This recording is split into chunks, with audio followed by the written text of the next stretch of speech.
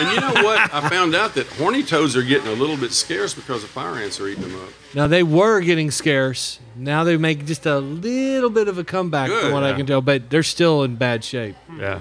Yeah, where we Is a grew horny toad an actual animal? Oh, yeah. Sorry to interrupt. Yeah. They're not. What? It's not a toad at all. It's actually in the lizard family. They look like little dinosaurs. Little.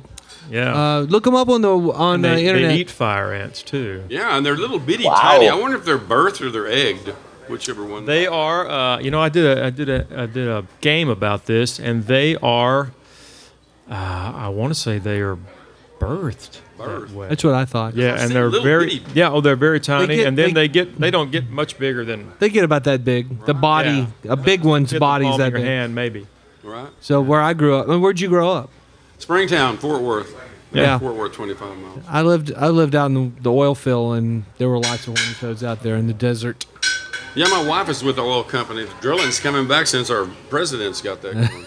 Yeah. God. So, Mircea, you should look it up because it's a pretty interesting little varmint, little animal. That's going to be the first thing I do once this thing is over. Yeah, they're not actually toads, but they look like little dinosaurs, little horns coming off of them. They squirt blood out of their eyes as a defense Sure. mechanism. And that's a real thing. That's not a joke. It's true. They really do. Are you serious? Really no, I've seen it. They do that. So yeah, it's a real Oh thing. my God.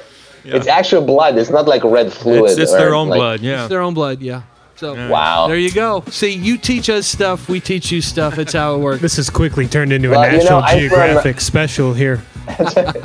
You know, I'm from Romania, so we have vampires. So I think they're a match made in heaven. You know, horny toad, vampire. You know?